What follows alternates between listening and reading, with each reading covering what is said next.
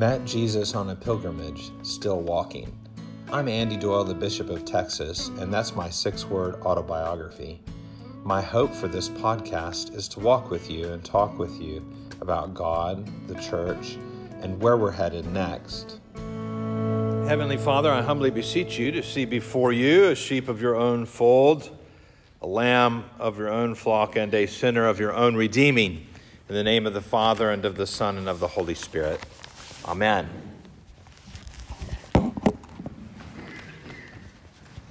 I was getting worried y'all were going to just leave. You're like, oh, we're not staying for this one. Those of y'all might not have noticed, but they all like vamoosed over there to the other side. So keep a good eye on me.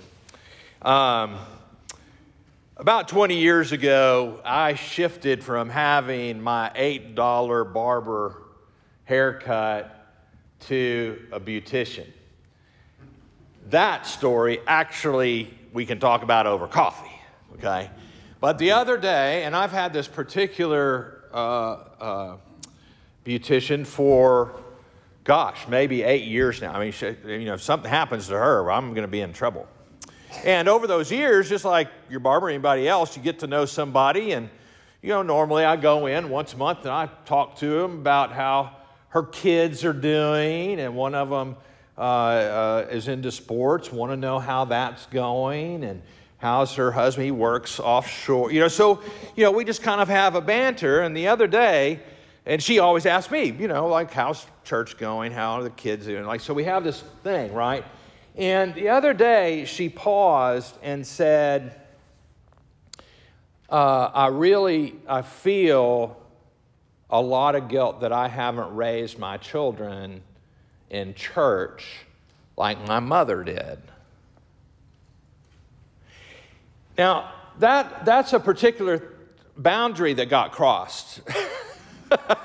We have a routine. And the routine is I don't ask her about her business and she doesn't ask me about mine. And, but we've known each other for so long, my heart broke when she said that. And I let her, sometimes you don't have to respond. Sometimes you just need to let people talk. So I let her talk for a while. And then when it was all done, and she drifted off into, it's obvious she felt like she was over. Sometimes you can have a sharing hangover. So she kind of finished and then went on back to our regular conversation. After I had paid and got up and before I was ready to go, I turned to her and I said, I want you to know I don't think God cares about where you've been.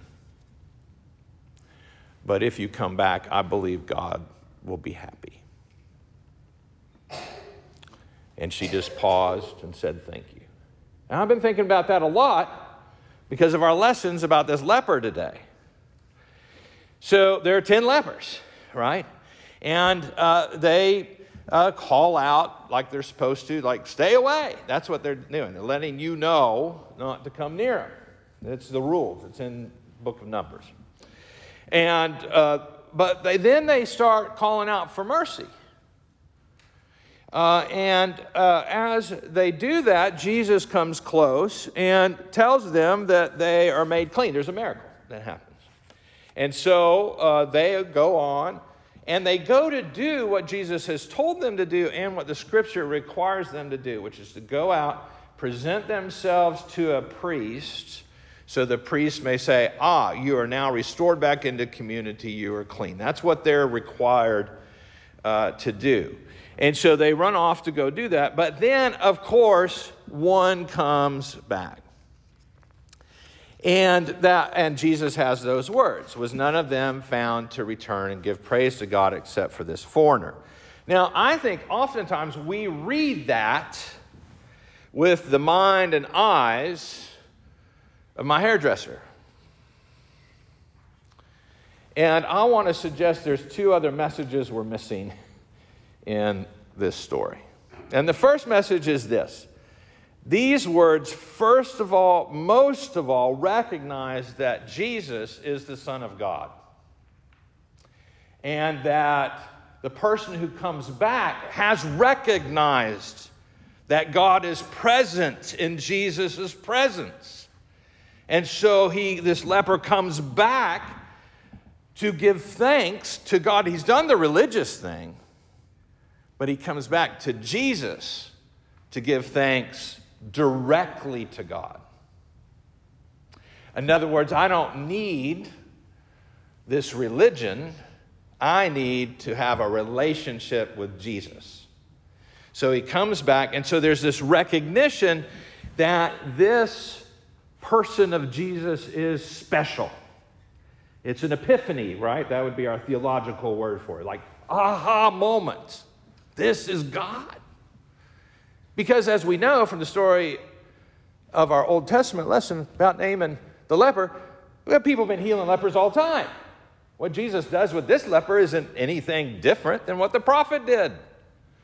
Right? It's not the healing that makes Jesus who Jesus is. It's the revelation that happens during the healing that he is the Son of God. He is the Christ. He's not just a prophet. So this goes on to our next piece. And the second piece is this, that God's power works through Jesus as our mediator and advocate with God, right? So those old words, he is the propitiation, he is our offering. So while the first message teaches us the gospel, a revelation of who the Son of God, the second one goes on to say that this man, this leper, has recognized that, and he happens to be a foreigner, okay? So this is important, the second piece is important, as a foreigner, because God has come in Jesus for all people.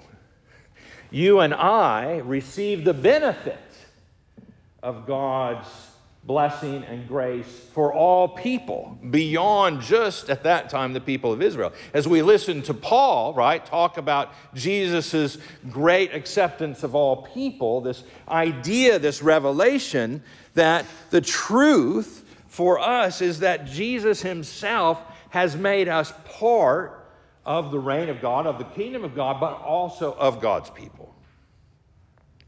Now, how we respond to that today is particular. We have in our church, in our denomination, in our tradition, 3 basic Christian rules of life.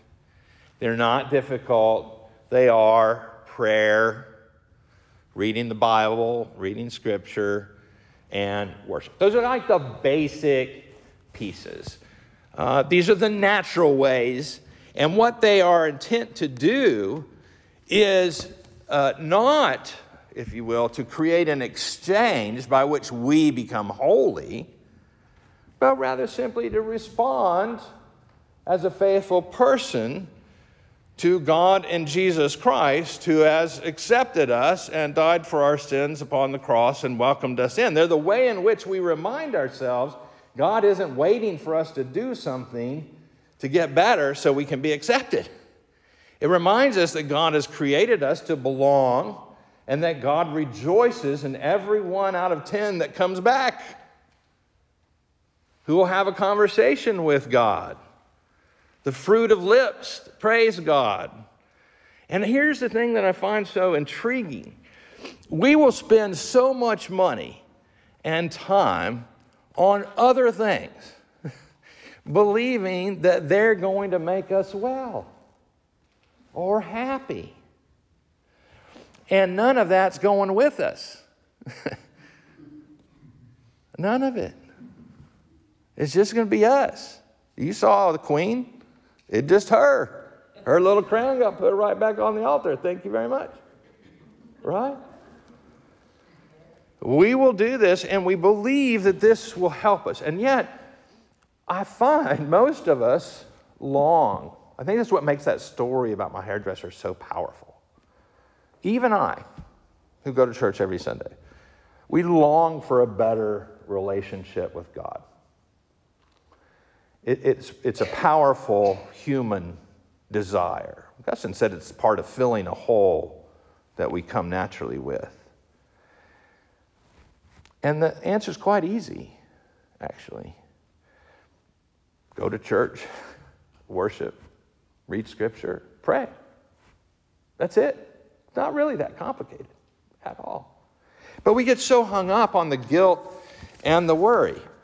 And so I'm here to tell you the exact same thing I told my hairdresser. I don't think God's interested in your guilt and your worry. Jesus already died on the cross for all that. As far as God's concerned, that's done. Your sin's been washed away. That's what we say in baptism. All of that is taken care of for you. You can't earn God's love. God's love is free for you right now, as it has always been. And all God is interested in is whether you will participate in God's conversation. A conversation with you. A God who deeply loves you. A God who has already had mercy on all that brokenness you carry around with yourself. A God who's dismissed all that guilt and shame that you feel so powerfully. That's the truth. But God has already taken care of all of that. And God's waiting. Just like Jesus or the prodigal father waiting for the son to come back. Think of the image here. This is a powerful scriptural image. Jesus just waiting there for you. God wishes to be with us. And I think just simply God says to us today that God's ready. God's ready. God says, listen, I love you. It's not very complicated. Why don't we have a conversation, you and I? Why don't we pray? We listen.